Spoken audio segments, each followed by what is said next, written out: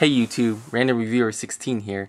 Today I have the Fujitsu Lifebook u820. The reason why we're going to do this review is because I put Windows 7 on here and I was interested to see how it would run. Before we start, I'd like to show you, for those of you who don't know exactly about the model, the size of the unit.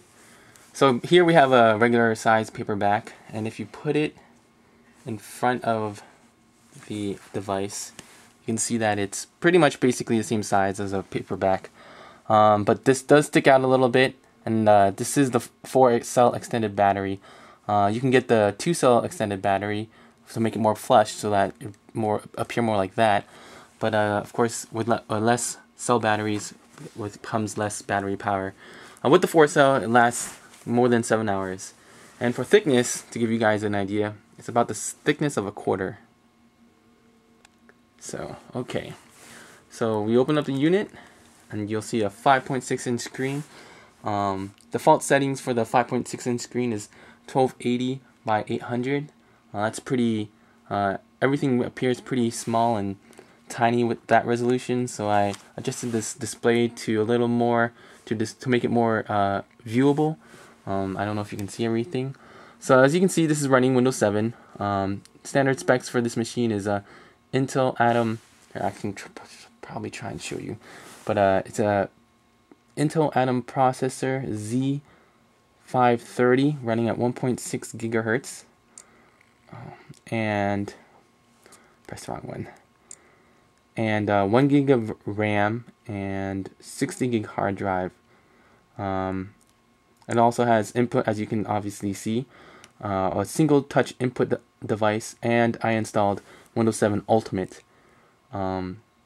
Just from what you see right now, you can see it's much speedier than Vista, which it comes standard installed. Many users downgraded to XP, but like I said, Windows 7 is less of a resource hog, so I just wanted to see. And as you can see, it's running pretty well. I'm going to start up Firefox. I installed the add-on Grab and Drag, so I'll give more of the Flickr feel.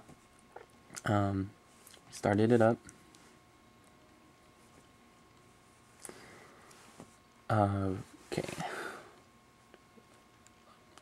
Okay, so we'll load USA Today, show you how fast this has. This does have 802.11n as a wireless card.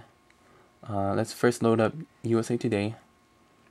As you can see, it loaded up pretty well. We can even click on an article. Let's see this article here.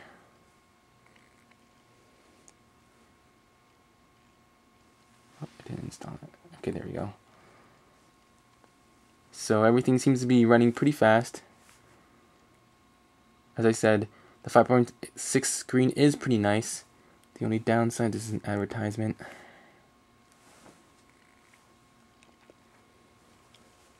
So there it is. It's loading the page.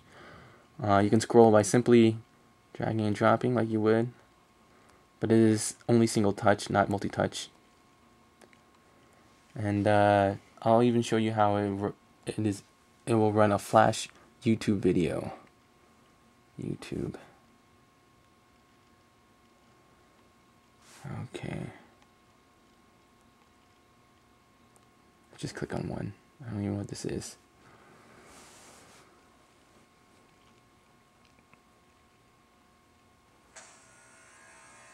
So we'll try and blow it up.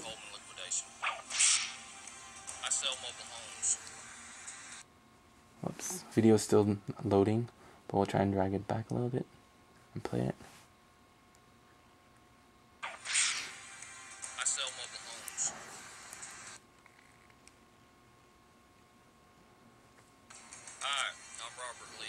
It's a little lag, but not too bad. It's not bad considering these specs. Okay, let's go skip that. Overall, the experience with Windows 7 on the Fujitsu Lifebook u820 is very enjoyable. The pros I have is obviously its form factor. It's a mobile PC with a full OS that can run everything your desktop or laptop can run. Negatives, the 5.6-inch screen is kind of glossy. I don't know if you can see any reflection, but that's one negative, especially in direct sunlight. Another negative is the keyboard. The keyboard is, I mean, I have a medium-sized hands, and you can see I'm barely fitting the keyboard. So it's better to do maybe two-finger typing, or if you're really good at if you have smaller hands, you might be able to do touch typing. Also, when installing Windows 7, all the drivers and software seem to install correctly, as the light here for if you want to use it at night and you can't see the keyboard, you can turn on that button there to turn on the light. So everything seems to work. That was my review of the Fujitsu 820, and I'll see you on my next random review.